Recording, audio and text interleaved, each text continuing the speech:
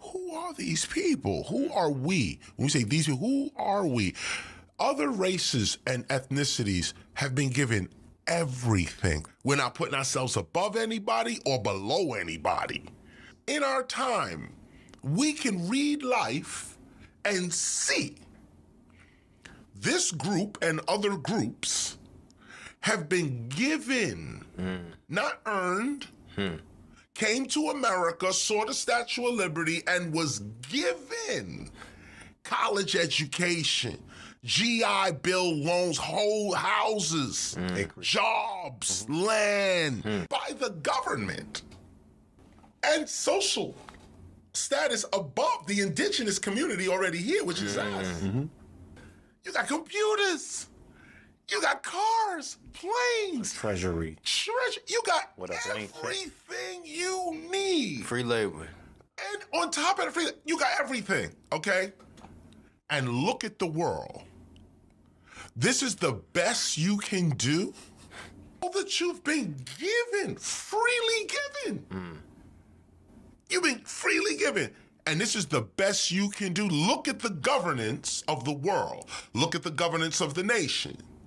And look at who has been given everything. Not only were we not given anything, the little bit we had was taken. We're living amongst thieves. Black people are so divine. This is not passivity. This is our character. We actually can shake hands with thieves. Only God can do that. We actually can bear liars, walking amongst people who have our goods right now. Right. They're walking around with our stuff right now. You can walk into any museum in the United States and see our stuff. You'll have to pay to see your ancestors' stuff. We have to pay to see our ancestors' stuff. Right. It's not their stuff.